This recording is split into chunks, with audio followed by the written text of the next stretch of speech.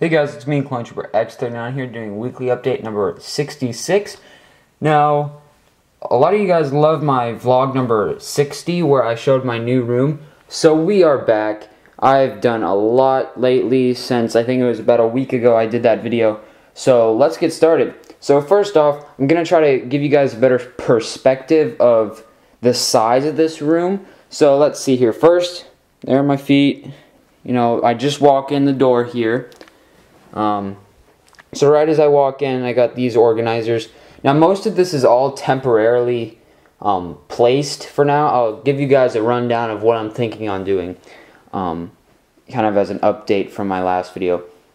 So first off, we got these organizers right here. I've got a bunch of them.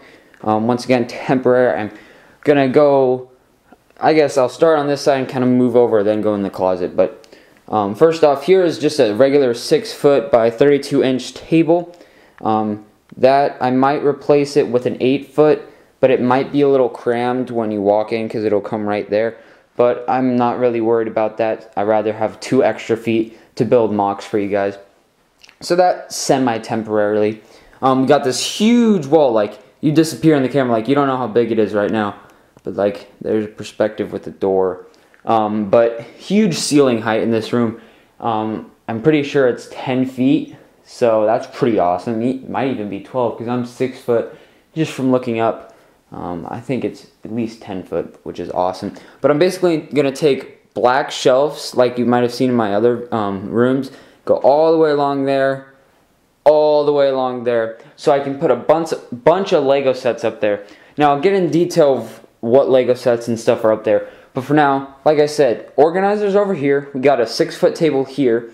I'm basically going to replace this with a custom table. I talked a little bit about this in my other video, or my vlog. So basically, I'm going to make a custom table that's going to be basically, instead of table or desk height, it's going to be about table height. So it's going to be, you know, like if I'm standing up, it's going to be kind of like at my gut, I guess you could say, or my stomach height. That way it's a good standing up table, it's a good work table, and it's going to be about 8 feet from that corner, and it's probably going to sit flush with this corner, go all the way down to 8 feet, which is right about here because there's an outlet right behind there, and I don't want to cover that up. So basically it'll be this big wooden countertop that'll have a bunch of drawers and such there. I don't know what color, it's probably going to be white, and the tabletop's going to be similar to this kind of color. Let me turn on the light, see if that helps out. There we go. So it'll be something like that, but it'll be like a wood countertop. That way I can store all my products in there. It'll free up a lot of space in here, and it'll just look better overall, I think. It'll really tie the room together. Then, like I said, it's a good workspace if I want to do a really long mock. Then again, if I'm replacing this with the 8-foot table, it doesn't really matter. But there's a few organizers there. Then we got just a bin of stuff that's been up in my bedroom.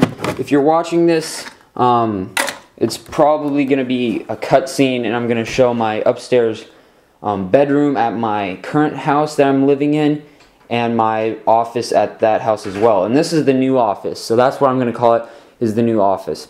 So, like I said, we'll start here, go over there. So we're kind of done speaking over here.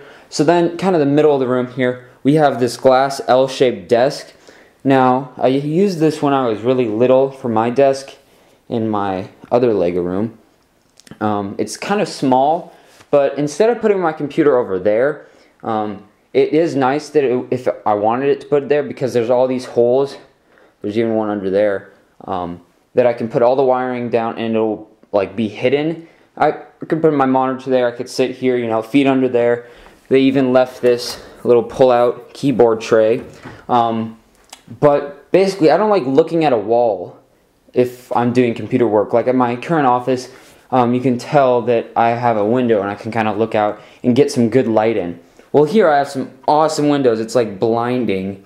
So I thought, why not put my computer here? The cable jack is right under there, and it'd be a lot easier to go right under the carpet there and then come out right here, versus having to wire it all the way over the ceiling and then down. So first off, it's kind of a win-win, you know, it makes it easier and cheaper on the cable guys to rewire that. Actually, makes it so easy. I could probably do that, just unstretch the carpet there.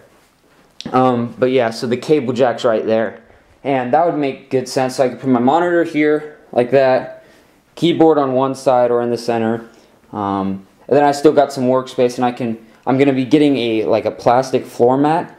I'll show you guys when that arrives. That way my chair can wheel around and I can swing around, have this huge workspace to work on, and I can put my computer right under there so I can get at it and whatnot. And I'm probably eventually going to get another monitor. I do have multiple monitors, but the one I have is like a Dell and it's a few years old, so it's not the best, but it would work. And then off of this, I'm planning on taking this 6-foot table and either stretching it out like this or going like this. That way I have kind of a U-shaped workspace, and yeah, I think that would look pretty awesome. So just trying to take advantage of space here. Then I have no idea what I'm going to be using that tabletop for. Maybe packing orders or something, I don't know, because I want to have this, probably that custom table will probably be all the products and stuff, and I'd like to have this as my main mock table. And like I said, this is a 6-foot table that would probably be going here. That means that table would be available, as well as I have a bunch of 8-foot tables. So the 8-foot table could go there, this could go here. That would be gone because I'd have a custom table, and I could use that if I wanted to put it right here, so I could have an even larger mock. I know Chris Production Studios, if you're watching this, I know you do that. You have two, I believe they're 6-foot tables, might even be 8-foot, but you put it together and then take one down if you don't need it. So that's a good idea, so I got that from him, watching his vlogs the other day. Anyways, going back to this masterpiece here, I got most of my Lego sets, actually not even close to most. More or less, I kind of wanted to take advantage of this space, and I don't want to put up sets that I'm not going to look at, and, you know, I don't want to put up ugly looking sets, I guess. So, like all the military vehicles, I think those are cool. Some of these original sets I really like. Those are kind of cool and whatnot. Like the MTT, like that's kind of ugly, to be honest. Like it's just this big reddish brown glob from a distance back here. So when you walk in, you know, you want to have some cool looking stuff up there. And then again, I'm going to probably save these two for books and whatnot. In the higher up shelves, I have plenty more Lego sets that I got to build and put up there.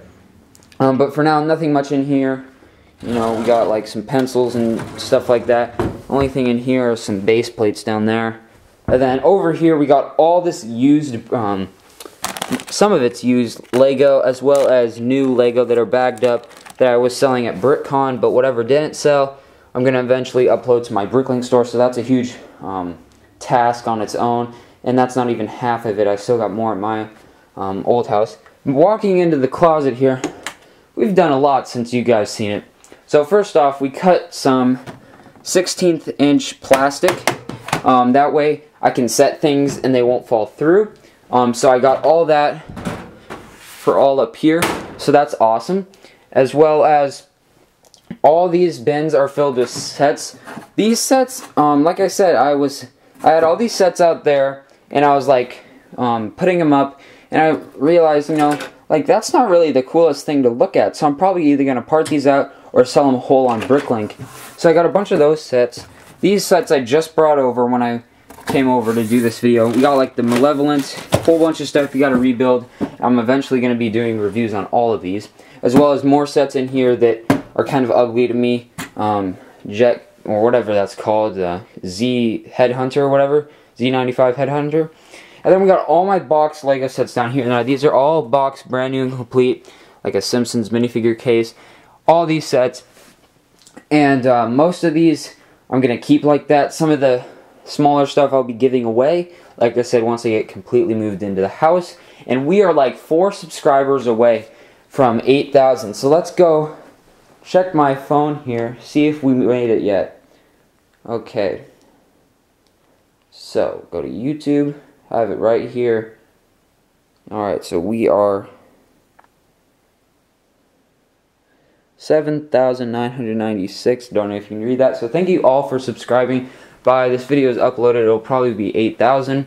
And once again, okay, so we have all the sets there. We're going to be putting all my parts under here for now. Like again, might be temporary, you know, like sorted parts. and I'll have all my bins under here. That way there's not a lot of clutter out there. We got kind of an empty stack on that I was using for spacing while doing all of this.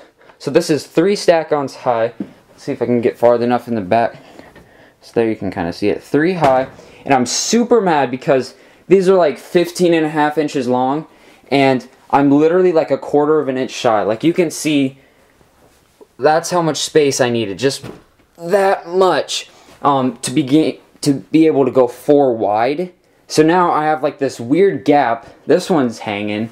I guess I could kind of put them in like this, but then it's kind of hard to get the drawers. So I currently have, that one is BrickLink parts, that one's personal parts.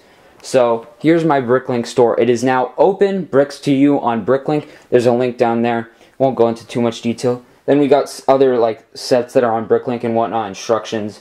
And then we still got all this space up here. It goes all the way around. This is all BrickLink stuff too. But basically, I put up 2 more shelves. So there's that one, and then there's one right as you go in the closet. And those are really sturdy. This one's even better. So that's good for throwing like boxes up there that I don't want to worry about. Even up here, I won't even see it because you walk in. You know, it might cast a little bit of a shadow because of the light, but other than that, I think it's going to be awesome. Really maximizing the space here. So we'll eventually see really what, you know, who knows, I might need more space, but once I get all my stuff here, we'll see what it looks like. And then over here, I forgot to mention, I'll put my like waste paper basket, you know, just kind of a weird corner over there that won't be able to use. But yeah, so that is kind of my room. So yeah, so that's pretty much it, guys. Thank you so much for all the support on that last video. Really made me happy you guys enjoyed that. And hopefully I'll be doing some reviews on some of these inbox sets soon. I know I said I want to open up, or wouldn't open them, but some of them I bought to review before I moved. So yeah, so hopefully there will be a video around Friday or so. I'll hopefully be doing another video over the weekend. My voice is getting sore and I've got stuff to do, and I'll let you guys go.